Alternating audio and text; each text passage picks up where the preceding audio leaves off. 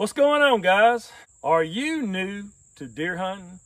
Have you wanted to pick up that rifle and maybe bag your first deer? Are you a seasoned hunter and you just don't know everything? Well, I don't know if I'm qualified to be a seasoned hunter. I've been hunting quite a long time.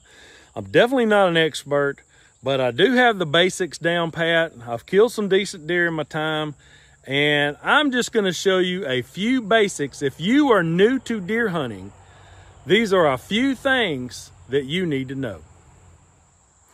Okay, the first thing that I want to talk about is buck sign. So if you're new to deer hunting and you just want to go kill a doe, you could probably do that pretty easily. However, if you do want to kill a buck, there are some things you can look for other than just tracks in the soil. So let me turn you around. I'm going to show you what a rub is. Now, it is late summer. Today is August the 22nd, 2024. And these deer the sign that I'm about to show you was left last season. In fact, late last season, actually. So I'm going to show you what a scrape line is, and I'm going to show you what a rub is. These are things that are need to know information if you're going to kill a buck other than just a plain old, it was just a happenstance. If you're going to hunt a buck and you're going to hunt him specifically, watch for these things. Okay, you see, this is a power line right here, and it goes like that's over towards my neighbor's property. And this is the wood line, right? Okay, if you look right here, you're gonna see this tree was marred up. And so how that happened was he took his antlers and rubbed it up and down on this tree. Now they do that for a couple of different things. In the early season, they'll do it to rub the velvet off. And in late season, they do it to mark their territory. I'm gonna walk up through the woods and I'm gonna show you another rub. All right, that's that tree right there. And if you look, all right, I'm standing in the same spot. If you can see that tree right there where it's marred up too, that's another rub. So I'm walking through the woods right here. Now, so if you see this right here, see this opening right here? This is a deer trail. And so it comes around just like this, and we're still walking on the trail. And you'll see the tree that I showed you in the distance, which is not that far. Probably 15 yards. Now, see right there, now that tree is marred up right there. And on the other side, it's marred up right here. Now that tells you that that deer hit this tree 2 years in a row. Now, it could be the same deer. It's not necessarily the same deer, but where I am, the odds are pretty high that it is the same deer 2 years in a row. And say he hit it right here, and then the other one is taller. So does it mean that he grew that much? Not necessarily, but I would say the odds are really high that this deer rubbed it right there and then rubbed it right here. And I would say he's probably a bigger deer. So when they rub their horns on the tree. Now that's telling you that a buck did. Does don't do that. Does don't have horns. So that is telling you the buck has been in the area, and if you see them close together like this, that is in a line. And I'm gonna turn around and show you this tree right here. And so here's the trail. It kind of goes a little bit like this, and it comes out right there where I'm pointing. That's the other tree, the first tree that I showed you. Now what that means is he's walking this way. One or the other. He's either walking this way or walking this way, but he is definitely walking this line. Now, bucks tend to walk in a circle or a loop. It doesn't have to be exactly a round circle. It may be all kinds of different shapes, but it actually will loop around and connect because You know, it may take him a day to walk his loop. It may take him 2 days or even a week to walk his loop. But they will walk in the same spots over and over and over, checking for does in heat and marking his territory, okay? So anytime that you can see buck sign that is in a line that you know he walks that direction.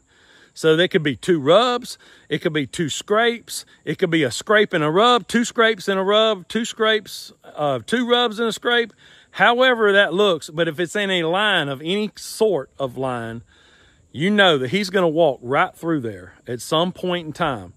That means that you set up and you want to hunt that specific area over and over and over. Eventually he will come through there. Now, walking back, this is on the deer trail right here. I'm walking right through the deer trail. And the deer walks right here. You can see where they walked on it. And he comes out, there's the other rub right there. And then they will walk. I've seen scrapes on this power line right here. And what a scrape is where they paw out a circle. Could be a big scrape or a small scrape, but they'll paw out a spot, generally under a limb. And so I'm walking this way. And these are gonna be old scrapes. What I'm gonna find, that's an old scrape right there. You see where it kind of looks like it was marred out a little bit? That's an old scrape. And then we're gonna keep walking. I'm gonna walk down here and I'm gonna find another one. Now what they're doing is they're pawing that spot out, and a doe will come back to that spot. There's where we started. I'm just walking down the wood line. So they won't make a scrape in the middle of something unless there's maybe a tree out there he could do it under. But if there is a line of trees, that is where he will walk, right up against the tree line, just like so, and he will make a scrape. And so this was a scrape right there. Now, there's a tree. They generally, what they do, and there was a scrape right there. I don't know if you can see real good, but what they do is say there's an overhanging, over a limb that holds out. What he'll do is he'll break this just like this, and it'll point. He'll generally rub the leaves off of it too. And what it'll do, it'll point down right at the scrape. He'll break it and make it point down like that. I'm gonna walk down a little bit further and let's see if we can find another one.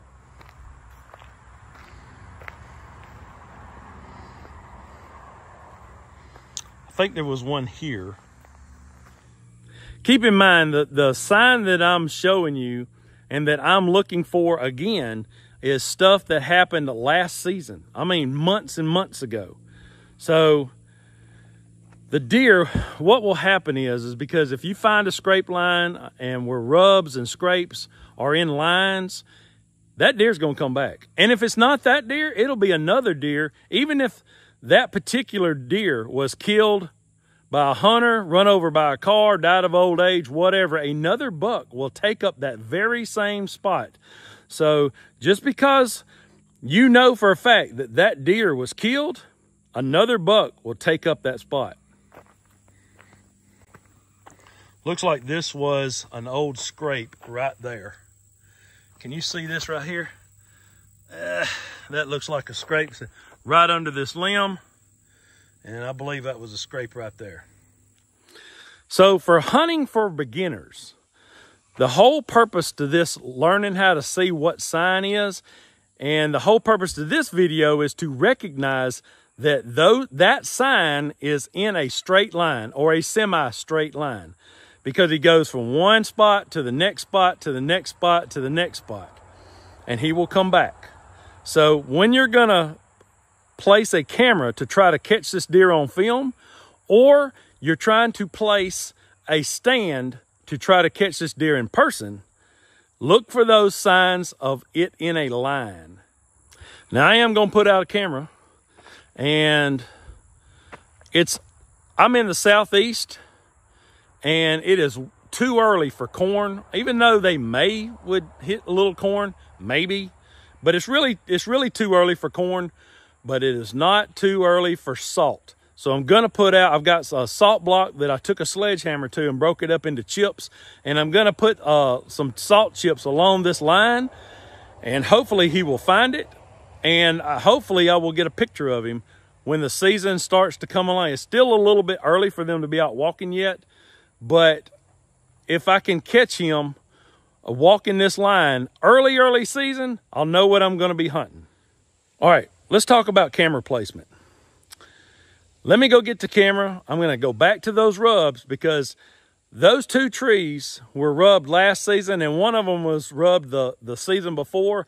And I am fairly certain he is gonna come back and rub those same trees again. And if not him, another deer will do it. Okay, again, there's the tree and here's the trail. And the trail walks up to this other rub. So it tells me they're walking right down through here. What you don't want to do is put the camera on the trail itself, because deer absolutely notice when there's things out of place. So what you want to do is back the camera up off the trail, because you want him to keep using it. And bucks are a lot smarter than people give them credit for. So I'm gonna back the camera up off the trail a little bit, and I'm gonna put some salt right under it. So he have to walk off the trail just a little bit to get to that salt. But even if he doesn't go to the salt, you put it in such a way so the camera, if he just walks the trail, never went to the salt, the camera will still get him walking the trail.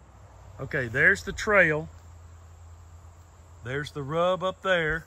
And then the trail goes this way, and there's that tree right there with the rub there. So what I want to do is I'm just gonna back it off just a little bit, and I'm gonna place the camera there. I highly recommend getting a cellular camera. That way you don't have to come out and check it, you know, every day or every other day or whatever it is. You can stay out of the woods, just leave your camera there. I'm gonna slide it. I've already put my mount on there. So that's right there. So on this particular camera, turn it on.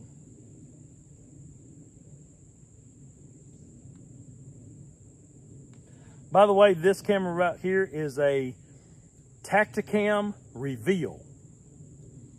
I bought it last Thanksgiving or Black Friday, last Black Friday. So 10 months ago, give or take. And I have used it all last deer season, or at least during rifle season. And I have used it for other various things around the property. So you can see right here, this is a screen, and it has a red line on it. And you just put that red line where you want the middle of the picture to be. And so I've got it facing towards the trail, but not on the trail. And I'm gonna leave it. I'm gonna turn it right there. And we're gonna get out of here. Oh yeah, I almost forgot to put the salt down. Let's do that. This right here is, if you've ever been to Tractor Supply and seen the mineral blocks, the mineral blocks is mineral salt.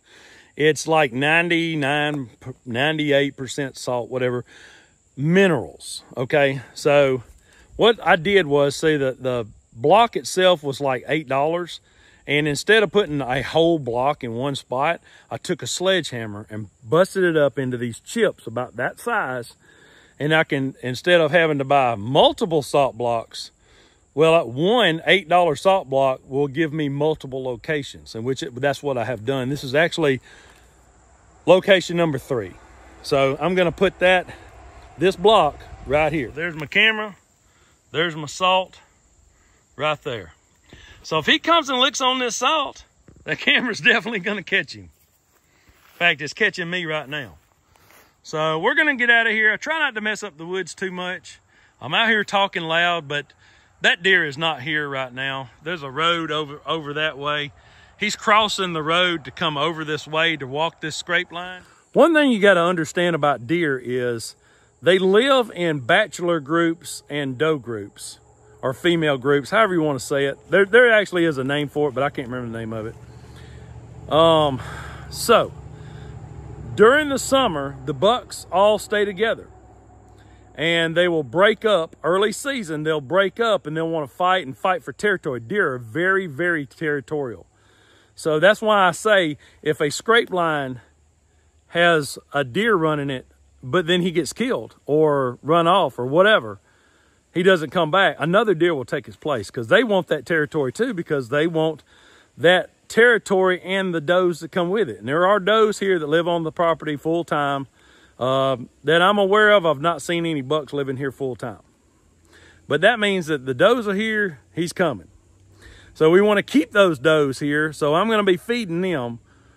Probably starting in a month, I'll start feeding them.